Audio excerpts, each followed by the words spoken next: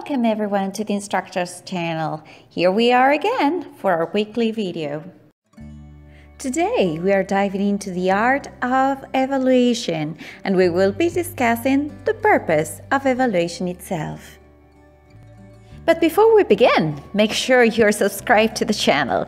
If you've already done that, amazing! You won't be missing any of the upcoming content. But now let's get started with the purposes or reasons for evaluation. When evaluating, it is important that it is in an authentic way. So you need to know what the objectives are for the program and what you will be using as an evidence for the learner's improvement, that is, the criteria you will be using.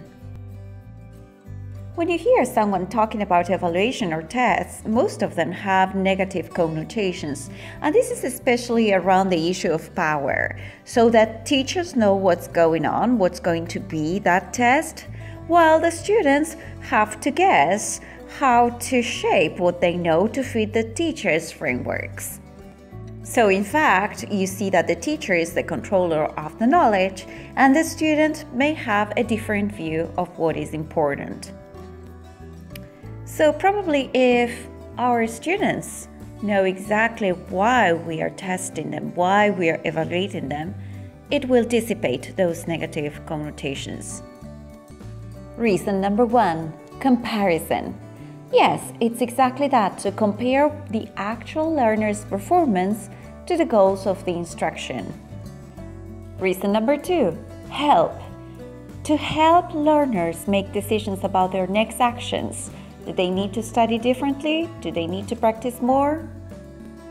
Reason number 3, monitoring. To monitor your learner's progress. Reason number 4, assessment. On the one hand, you want to assess your teaching methods. Are they okay? Are we getting the results we need? And to assess the learner's background knowledge. Reason number 5, revision. You may need to revise that program.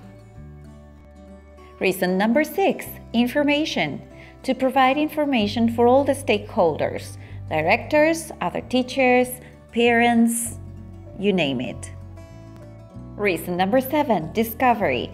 To determine the learner's satisfaction. And finally, reason number 8, development.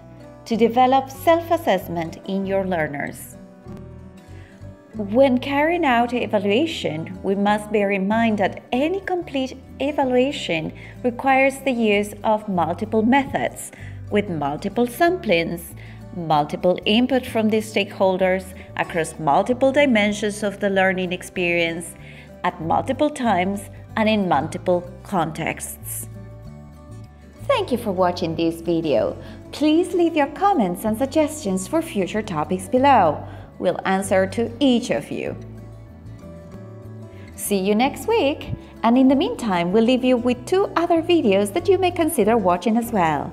Happy training, instructors!